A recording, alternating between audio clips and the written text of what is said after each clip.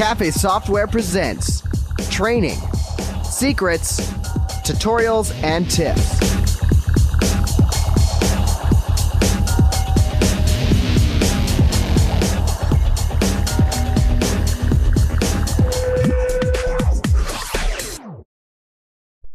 So now I'm showing you how you actually restore the image when you got back to restoring it on the other computer.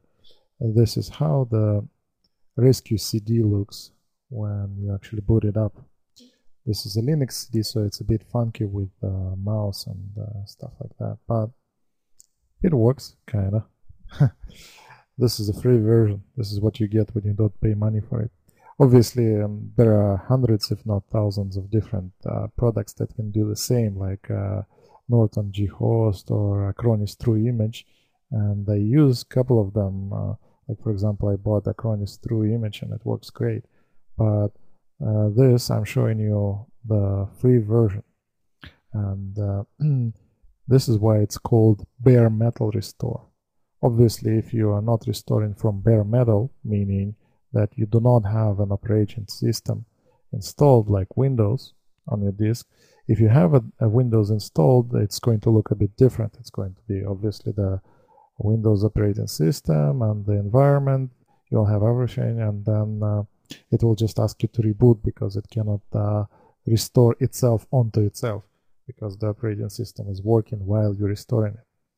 But this, in particular, this Rescue CD, a Linux version, it's just an emulation, a small emulation of the Macrium Rescue program itself.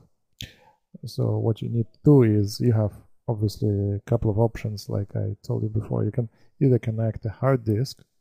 If you have a second hard disk, you can just plug it in, or you can put the image, which is even more convenient, the image you backed up onto the same DVD drive as you put the rescue CD, and then you can just click here and restore from the same. Or you can do a network neighborhood search and restore from a network environment, whichever way you prefer.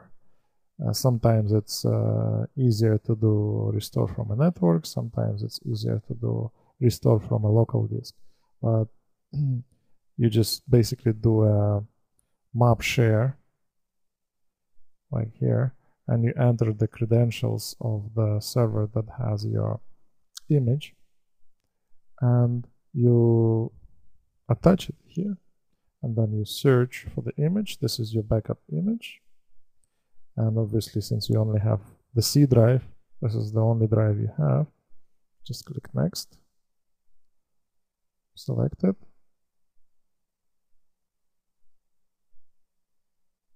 click next, and that's about it. To get more information, visit our website at cafesoftware.co now.